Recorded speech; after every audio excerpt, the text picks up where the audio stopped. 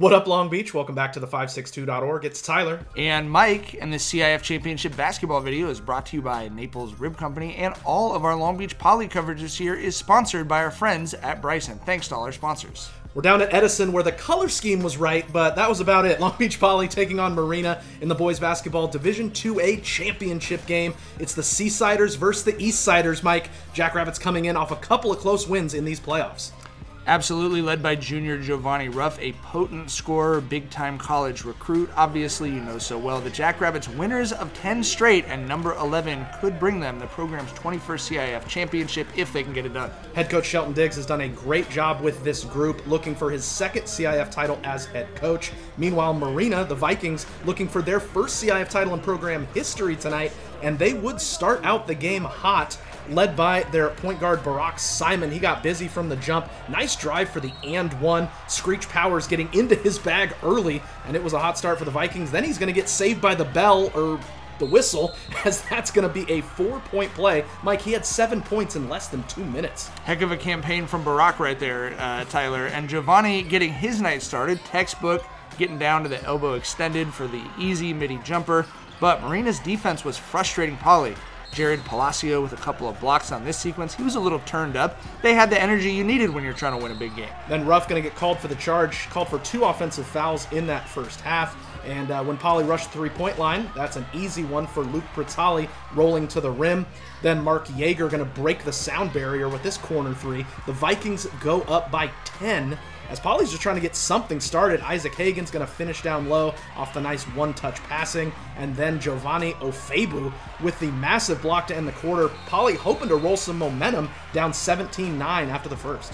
For sure. Give credit to Marina for coming out, like you said, on that front foot and putting pressure on him.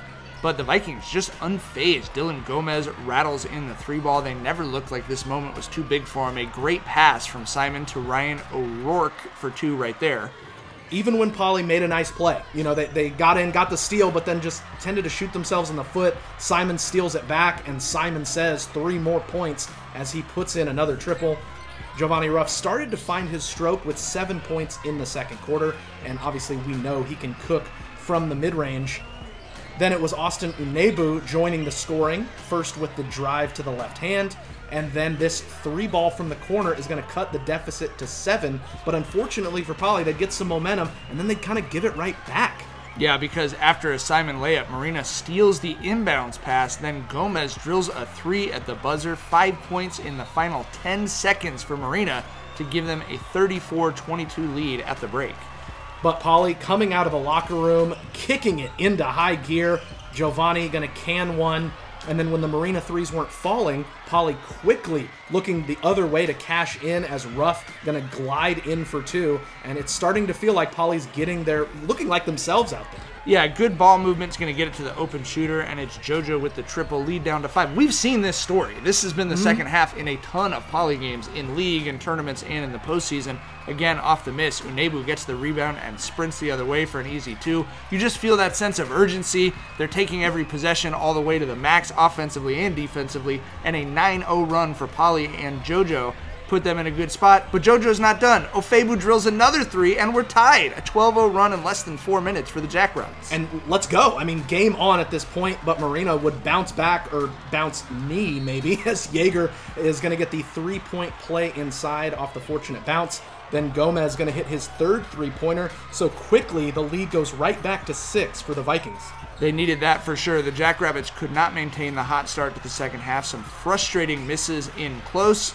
Even off the steal, you expect to get some points there, and you can see the frustration from Diggs in the background. Just missed layups at the wrong time. But still, you'll take 40-38 going to the 4th after trailing by a dozen at halftime. No doubt. Both teams looking inside, trading buckets back and forth. Pratali, then Aware for Poly down low, but O'Rourke would answer right back for Marina. The Vikings happy to let some clock run off and trade buckets.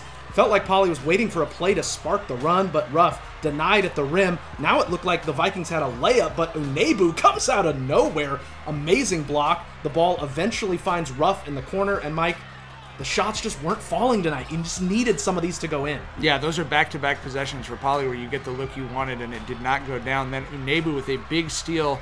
He can't finish it off, but JoJo there for the 2. Poly down by 3 points. Yeah, a little over 3 minutes left. Simon, a huge triple the other way to double the lead. Now under 3 minutes to go.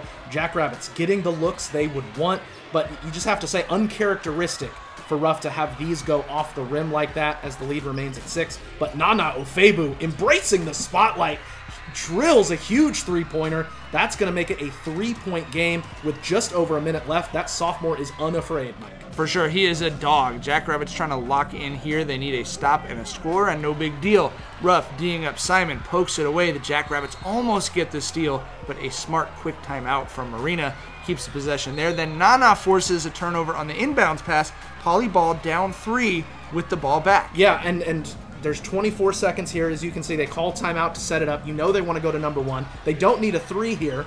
Ruff's going to drive it hard. He'll get fouled, can't finish, and you can see the frustration for him offensively late in this game. It's going to set up some big free throws. Unfortunately, the first one would come up short. That one hurts. Ruff would make the second to cut it to a 2-point game, but Mike, Marina's not the team you want to get in a free throw shootout with late. The Vikings were 7 of 7 at the line tonight, and just kept Poly at arm's reach. Jackrabbits with a desperation heave in the final seconds. It does not go, and Marina will celebrate their first ever CIF title in boys basketball. Certainly a frustrating game for the Jackrabbits, but the Vikings did come in, played well from the start, and they got the dub. For sure, that early lead key for them. Simon and Ruff each with a game-high 19 points. Jackrabbits just could not convert late. Poly begrudgingly accepting the silver plaque. They do still have the state tournament remaining. We will have those brackets when they're released on Sunday afternoon, and obviously you already know we'll have your coverage at the 562.